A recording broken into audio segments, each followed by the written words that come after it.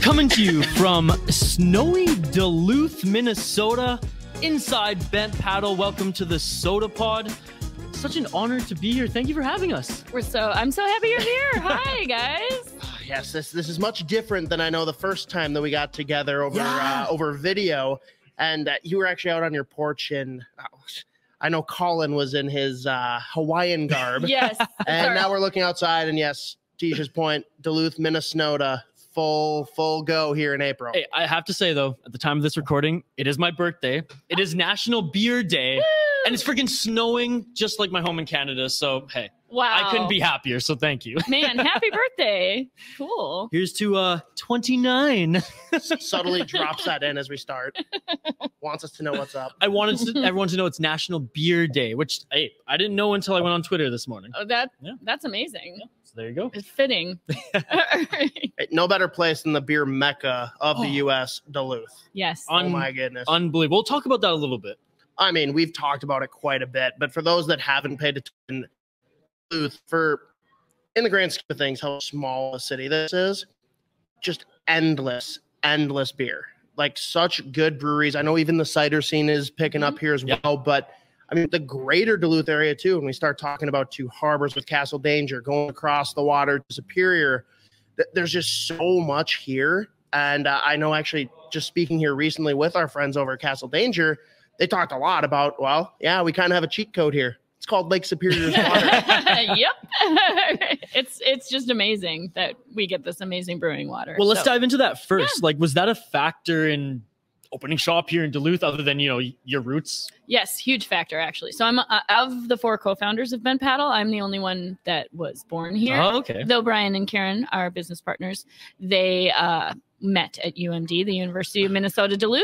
But yeah, the water here was, not only did we want to move back to Duluth, but the water is just an amazing blank slate for brewing. Oh, amazing. So what brought you all together as business partners? Obviously 2 couples, going into business together in the craft beer world. And I mean, in this state where it's just booming, why did you guys choose to become business partners? That's a great question. We all met in the 2000s in the brewing scene in Minneapolis, primarily the Twin Cities. And both Brian and Colin were working for brew pubs, successful brew pubs down there. And we all kind of knew each other from beer festivals and the Minnesota Craft Brewers Guild. And when we started thinking about branching off on our own, the Tonuses, our business partners, were doing the same thing, and they wanted to branch out on their own. Somehow we broached the subject. We were at the Blue Nile, which is a craft beer bar in Minneapolis, and Karen and I were just sort of like, the boys should talk to each other. And then they had like 4 or 5 hours worth of beer where they just covered an amazing passion and similar brewing styles. And that's how Bent Paddle was kind of born. And we wanted to come to Duluth because of the water, as said, and just to kind of make a footprint here in a different way. And so what, like 4 or 5 hours of heavy drinking to kind of come together on this business plan? Like, is that how they ended up like smashing a paddle and that's where we got the name, or where's that come from? That's basically it. But no, but 4 or 5 hours of beer drinking can lead to many epiphanies of all sorts. Yeah. But in general, the Bent Paddle name came from the bent shaft canoe paddle that's used like in the boundary waters or lake paddling. So that's a nice check-in with the brand. Sure. But the bent paddle and the broken paddle that is of lore is actually here in our tap room. And it is something, so Brian used to stir the mash at Rock Bottom, which is where he was at, Rock Bottom, Minneapolis. And on his last day of brewing, it broke in half. And hence, Bent Paddle was born. Wow. That's an awesome story. It's in the backs, and it's got the story, and we surprised them. We surprised the Tonuses by framing it and putting the story up the day we opened this newer tap room. That's so cool. Wow. That was neat. Yeah. That's awesome. Well, let's get into some of the beer. What are you drinking, Hoppy? So I have, apparently we've got a couple of different variations here, spin-offs of the Bent Hop that everyone knows and loves. So the one I have here is just a double dry hop variety of it. Yep. Delightful. I mean, it's not a far cry, obviously, from where it started. But again, if you like dry hop beers, you're obviously going to love this pivot. I know the other ones. So there was one that was a Citra Bump. And then what was the third? Slightly angled. Slightly angled. It's just like a slight change of recipe. Okay. Yeah. I like it. Delicious, though, obviously. Cool. No, everything that that Hoppy says about bent paddle. And I mean, my first taster here is unbelievable as well. But you said you have some new stuff coming, down the line as well. So I know you want to talk about that. So let's get into it, because I know you're drinking something pretty special here as well. Yes, and I'm drinking the Cosmic Lounge, and so that's our new hazy, and we're really excited. We haven't had a hazy other than a couple like test batches in the tap room, but this is coming out right now. Another fun one that's coming out soon is a light lager. And that's kind of our, craft twist on the macro beer side of things. And it's only 110 calories. So if you're, calorie conscious, it's a nice way to try bent paddle and still have that. So that's coming out. I'd say the biggest deal, though, is after approximately 10 years, we are refreshing all of our year-round brands. So, the look of Venture Pills, Bent Hop, we're changing ESB to the 14-degree amber, the black ale, and the coffee cold pressed black all have a new look that's like coming out like right now. Awesome. Yeah. So why the change? Just because, you got to update things, or was there a specific reason for that? It's that, but also and some of the design we had from 10 years ago is very grid style, and that was like a trend at the time. And it's very dark too. So this new packaging has just a lighter, brighter, modern look. And my favorite piece of it is each of the boxes and the cans depicts an iconic Lake Superior lakeshore, like a beach. And then on the bottom of each of the 6-pack boxes is the geo coordinates to that very beach. Nice. So you're just, if anything, you're getting more creative with it with the rebrand. So that's so cool. It's fun. Cool. Let's talk about the hazy, because you were saying that it's bent paddle, stayed away from the hazies a little bit. So my questions are like, why did you not go down the hazy route when everyone else did, and why now? Well, we wanted to, because it's just such a popular style, and our pilot brewer Neil was just doing really cool hazies, and people were really liking them in the tap room. And so the husbands Brian and Colin are traditionalists, and hazy's not part of the tradition. So we held out for a long time, but public demanded it, and here we are with a hazy we all love. So it's called Cosmic Lounge. It's just funky and delicious, and we're really proud of it. Well, Hobby here is a huge hazy fan, so I mean, I just love IPAs in general, but yes, the hazies are great. Have you had any other beers like that though, where it's like we kind of pushed back, but because of popular demand, we had to make this, and all of a sudden, wow, that was a great decision. Yes. So also sours in general are the original brewers. That's the taboo. That's our taboo too. But we put out a couple of sours. Again, they were incredibly popular. I love them personally. And now we have a whole series of like 4 a year called the Wilderness Tuxedo group. And it's just fun. The next one that is coming out is called Citrus Smash. And then we have one called Punch Bowl coming. And Pog, which is that, you were referencing that Hawaiian shirt. Yeah. That's the Pog style. Okay. Passion fruit, orange, guava. So yeah, it's just a fun thing that we did not say. We said no sours, but that was in 2012. And now we're 10 years later, and it was time coming. We have as many sours now, and they're wonderful. I didn't even know what a sour was in 2012, to be perfectly honest. Yeah, that's exactly. Very fair. And I mean, so talk about the change too from ESB to 14-degree amber, because I walked in the tap room, and I'm not gonna lie, I had like a half second of panic when I'm like, where is it? Where's ESB? The beer tenders are getting that constantly in the tap room, because the sign has been up for like 2 weeks. But ESB, it's a fascinating thing, because ESB stands for extra special bitter. It's a classic European style, mostly from England. And you hear the word bitter, and people who aren't into hoppy beers kind of freak out about it, but it's like the most malt forward beer that is like out there. So it was scaring people away who would have loved it. And so the change, it's just a name change to 14-degree amber. So it's kind of, harking back to the 14-degree ESB. But we just changed it to amber, and to be honest, in the last 2 weeks, it's like tripled in sales. No way. That's awesome. Because of the name change. Just for me, like one of the things too with that beer, like I'm not having it right now. I'm sure I will shortly, but it was very weird the first time I came to your tap room like 3 years ago that I had the nitro version of it. I'm like, this doesn't make sense. Like, why would you make this a nitro? And then I tasted it, I'm like, that's why. That's why. That's so British. Like, it was so good. So good too. Yeah. Well, Hobby, explain your first experience coming here, because obviously this is my first experience, and I'm almost, it's hard for me to find the words. I'm so impressed with the facility. I mean, how amazing the hospitality has been thus far. Welcome to Minnesota, by the way. Of course. So happy to have you. But I mean, Hoppy, tell us about your first experience coming here. I mean, it's just you hear about it, right? You hear about it for so long, and every brewery has their own different vibe, like good for different reasons. Yep. And you come in here and you kind of get a weird mix of a lot of it, right? Like at first you walk in, you see the exposed brick, open like game area, foosball, bubble hockey.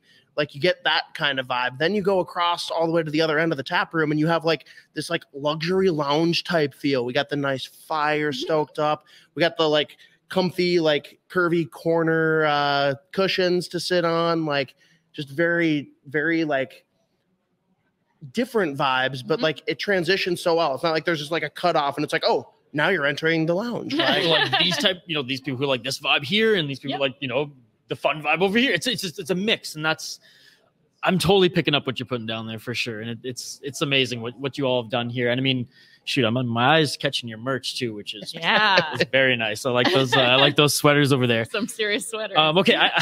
So doing my research before coming here, I have a question. And coming from Vancouver Island, I mean, I'm a practitioner of the yoga. So tell me about brewery yoga. For sure. So every once a month on Saturdays, we partner with Runa Yoga, who are friends of ours. Okay. But since the beginning, since the old tap room, so we've been in this newer tap room since 2018. But originally, people wanted to do some yoga and then have beer together. So, when you go to a yoga class, everyone goes and then they leave. That's what I love about brewery yoga is you kind of hang out at the end and talk about yoga, talk about beer. So that is just something we've kept on for a very long time. And something cool that's happening this week is they're bringing in a live cellist. For the yoga class? Yeah. Wow. That's new. And that's all Runa. That's what they do, cool. Runa Yoga. Okay. But it's just kind of fun. And I think we should make up pose names after beers. The Hoppy, the malt forward dog. I don't know. Yes. Oh my God. We got a little bit of a drive back to the cities and I could make a whole list and send them to you. I love it. That sounds That's nice. cool. So do you do that at their yoga studio or do you guys? It's here. You do Okay, it here? so it's here. Well, it's not in this room. It's in the old tap room, which a lot of people love. So in Minnesota, we can only have one tap room. Right. Right, because Minnesota laws are so awesome. They're real advanced. So we do it in the old tap room, and it's the only thing we do over there other than tour launching. And people love to be in that space. It's nice and quiet on a Saturday. So you get to just see the brewery and experience yoga at the same time. It's kind of so cool. Well, I mean, that's a like small thread when you say it's a monthly thing, but a small piece of the community aspect of things. But just talk about like Duluth, right? Every brewery we have met with in different ways talked about how important the community is and playing into just what makes their brewery so great. And you guys, you got the other breweries too that kind of tie into that, like just unique experience. Like talk to that. Well, sure. So we're in the Lincoln Park, just like neighborhood of Duluth. And when we got here in 2013-ish, it was not a very developed area. So it's been so fascinating to see all these people move in. We called it the craft district on purpose. So like we're crafting beer, Frost River's crafting packs. There's just tons of these artisans that have small businesses. And it's just developed in a really cool way, but also the other brewing community. So whenever I travel and Colin and I travel together, we try to find the districts that have a lot of craft beer. So you can park once and wander around and try all the things. And so I love that we've created that here. So we have us, and there's a couple of cideries, Wild State and Duluth Cider, Ursa Minor. The new Warrior Brewing is all like, if you want to go on a bit of a hike, you can do all of that at once in Lincoln Park. But then in general in Duluth, we have Canal Park, which is a really cool touristy area, and that has Hoops and Vikra Distilling, which is amazing, and Canal Park Brewing. So it's just, and then the originals like Fitkers and whatnot, and then up the shore to Castle Danger. So we all just are sort of trying to create a beer scene here or a beverage scene here that makes people want to travel here for beyond just looking at the boats and the bridge, which is wonderful. And that's the combo, right? Yep. It's dangerous. It's lethal. That's how I got my wife up here initially. It's like, oh yeah, sure, we'll go on hikes, we'll look at the nice, beautiful scenes, and then we're going to a bunch of breweries. Yep. No, it's beautiful. Even in, I shouldn't say the dead of winter because it's April, but even in the winter weather, like and maybe this is just the Canadian me speaking, but it truly is a beautiful spot. And like, there's something special, you know, just of this place for the arts district, for the craft district, and just the scenery itself. So, I mean, again, from someone who comes from Vancouver Island, the Hawaii of Canada, Beautiful.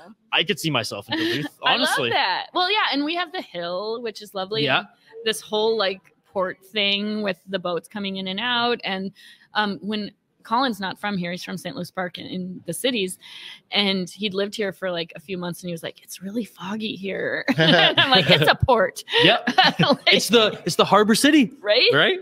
So it's just beautiful, and we have so many beaches, so many outdoor things, a growing entrepreneurial scene, and it's just the best place to live.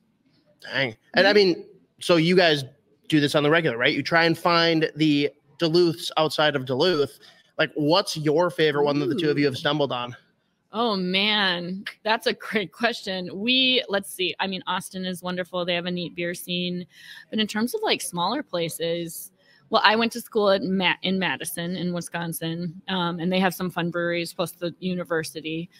Asheville, North Carolina. That's my final answer. I've heard that one a lot. Hey, our boy, shout out the Brewery Travels.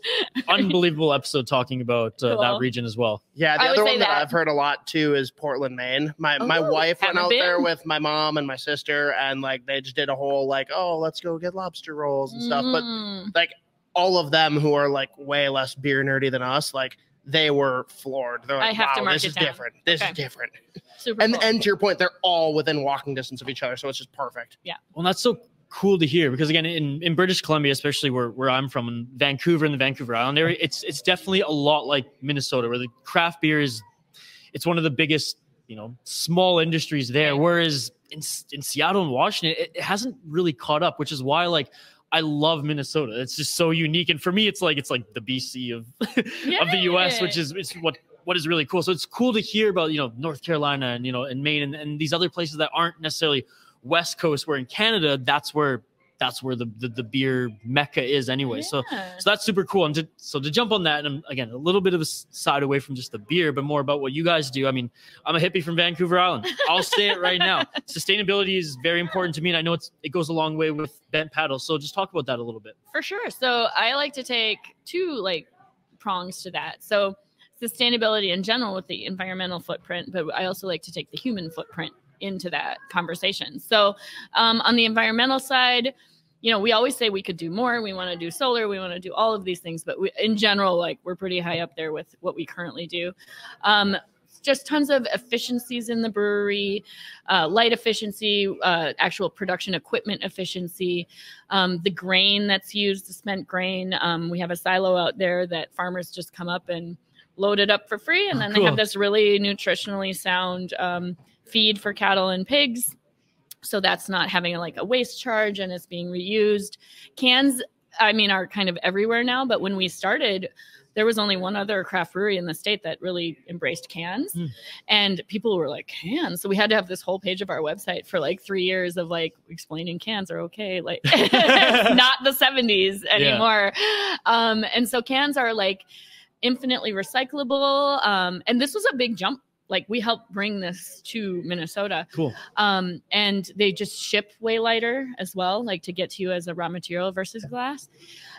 Like tons and tons of things like that. But on the people side, you know, it started with 4 co-founders and 1 salesperson. Now we have 42 employees across many departments, and we have, you know, full benefits for them. Wow. But some really interesting things are the wellness program. So one of our beer tenders, Corey, she's a massage therapist. She comes and does like neck rubs quarterly for everybody who signs up. So a wellness program. And then we have a bunch of paddle boards, kayaks, snowshoes that any staff can check out and use just as part of the brand, but also just like really want a work-life balance to be important. So yeah, like mental health and you know, self-care goes a long way in being part of the Bent Paddle family. Yes, and I think of that as sustainability as well. That's amazing. Yeah, great answer. Wow. Hey. He's floored. No, I just love like Isha will go into a question and like he's the one that tees it up. He's excited about it, and then he comes up. Wow, I wasn't ready for that. This is great. Better than I expected. Oh man. Well, I mean, let's talk a little bit more beer. I mean, yeah, let's. And no one has a favorite kid, but everyone has a favorite kid, right? Yeah. Like that kind of thing. Like Tell me, if you're coming into the tap room any random day, what's the beer that you're most likely to pour yourself and why? Okay, we've already talked about it, but it's the 14-degree amber. Okay. I love it. I mean, it really is. So for me, it's just so balanced. And in general, I love IPAs and hoppy beers. So like when I'm out and about, that's sort of what I do. But in terms of our beer, the 14-degree amber is my favorite. And it's just such an interesting style that not a lot of people, there's not a ton of it in the US, and just think it's the best. Well, I can't wait to try it next. No. But what would you suggest to those who visit your brewery who aren't necessarily, craft beer aficionados or used to the scene? What's something you would suggest to them to get them into trying craft beer? Well, I encourage everybody at any craft beer or brewery, to get a flight and have the beer tenders direct you in that way and like ask you some questions. So a flight can be so varied, and we'll do one just light to dark of year rounds or just a miscellaneous, whatever people want on the flight. But anytime you're exploring craft beer, or that's how I do it when to travel too, is I generally just start with a flight, of course, figure out what they're good at, and then probably order a pint of whatever I like. It's interesting you say that though, because like that is exactly how I am. Like I want to try a bunch of things versus be like, oh, I can only try one or two if I want to like be responsible. And it's kind of like taboo in the industry where like you get the vibe that some breweries just like don't like the whole flight vibe, and it's like, why do you not want people to try more? Oh beers?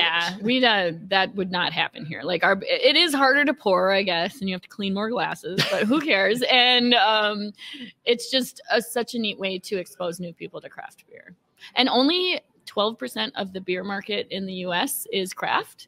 So there's 88% not drinking craft. So to me, it's our job, all of the craft brewers, to get people in there, make sure they're comfortable and not feeling like there's an elitist situation happening about you don't know anything about craft beer. Yeah. We need new people to come in who have been curious about it but don't know where to start. And I think flights are the best way to do that.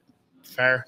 Mm-hmm. And so Hazy, you just broke that door down, right? Yeah. The one that you fought forever. So what's the one that you're still like resisting to this point? Like what's the beer that people have either asked for or you've talked about and just haven't quite gotten there? Well, I'd say we get a lot of non-alcoholic beer requests, which or gluten-free. Gluten-free, yeah. Of course. And that's less of like we don't want to, but it's just more of a process. It's like those two are kind of like super hard to do and to do well. We don't want to do something that's not done well. Of course. Sure. And we think that there's options for gluten-free beer of people who do it much better, Burning Brothers and all of these things. So, but I mean, it's always sort of on our mind to definitely try to do a non-alcoholic beer. Okay. So yeah, I know the gluten-free like industry is growing. I have a few friends who are, beer fans and craft beer fans, even like in high school and university, and, realize that, they are celiac and whatnot. And, my mother's one of those as well. Or it's just irritating. Yeah, exactly. And I mean, I think there's only one in BC right now, and it's just outside of Vancouver, and they're just strictly gluten-free. That's what Burning Brothers is. Okay, which is great. But again, it's like you're almost pigeonholed to just that brewery. So like maybe you don't like necessarily all their beers, but that's the only one. So it is something that I've been seeing a little bit pop up in BC. But no, it's interesting that you say that you want to do it right rather than just put it out there. And again, the process is super complicated. Yeah. It's almost like a different process. Well, talk about that a little bit. What are something? Okay. Like I've been told. Okay. I don't know, so I just thought I'd bring it up, but I appreciate the honesty. I've been told from the brewers. Right. But yeah, I think it just has its own scene, and it just needs attention to be done well. And we'll always keep our eye open for making it happen. But we really, you mentioned Minnesota law. It's not on the docket or anything, but if we could have like 1 or 2 taps of a cider, that would be helpful. We can't. So only in Minnesota, you have to have just only your beer at your tap room. Of course. But we have so many people who are celiacs or, whatever, and they want more option. I'm like, sorry, we just don't offer it. So there's nothing for you here. So do you feel that that's a hurdle in regards to like the state laws? I know we've gone to a lot of breweries, and whether it's not being able to sell 6-packs, not being able to do growlers. Anything that's not growlers. Or growlers. Yeah. So what's been most challenging for Bent Paddle with all the Minnesota laws? Because I'm learning every day. There's a lot of them. Well, I'm learning every day that there's so many, and for me it sucks because it's like this is what builds up, local economies. So what has been your biggest hurdle with the state laws? Well, I'd say we haven't hit it yet, but the one that we're most concerned about is the growler cap. It's called. And so we're at about 15,000 barrels a year. The growler cap in Minnesota currently, though I hope it will go higher, please, is 20,000 barrels. And we were headed that way pre-COVID. So like we needed to make some plans. But I think it's actually might be going okay in the legislature. We'll find out by some May. progress, right? Yeah, we'll see. There's been a lot of good work with it. But in general, what I'd love to see is that changed. And I know for the smaller breweries, we don't necessarily need it, but 4 and 6 packs. So many supply chain issues right now that you just need to stay viable as a business. You need to be able to put something out that people want to buy. For me, it's always customer driven. What do people want? They don't want to come to Bent Paddle one day, get their growler they've been getting for 10 years, and then the next day it's gone for like this arbitrary reason. So that's what they want, and all of that. And I get where it all comes from. It's trying to protect all the different types of businesses, but there has to be a balance to it, and it just can't be a hard no every time. So we already talked about my first impression, Isha's first impression of your tap room, but tell us, like, what are you guys trying to cultivate here? Oh yeah, I love that. So we had our original tap room at the production brewery, which is just right over there, about a block away. And when we started talking about Bent Paddle in 2010, the tap room law hadn't even happened. So it was the Surly bill, the Surly law, they call it, because Surly Brewing championed it. And it suddenly we could all have a tap room. So we put it into our plan the next year in 2011. And we're like, well, out of this 10,000 square feet, we best carve out 1,000 square feet for a tap room. And it just sort of took off. And it is what helped develop this neighborhood. So that's a really good example of Minnesota law, a change that created a lot of corresponding business. It's pretty cool. So we did that, and we quickly outgrew it. It only sat about 50 people, and on the weekends when we weren't brewing, we'd open the garage door and try to like spill out, but it was just kind of busting at the seams with people coming in, especially on weekends in summer.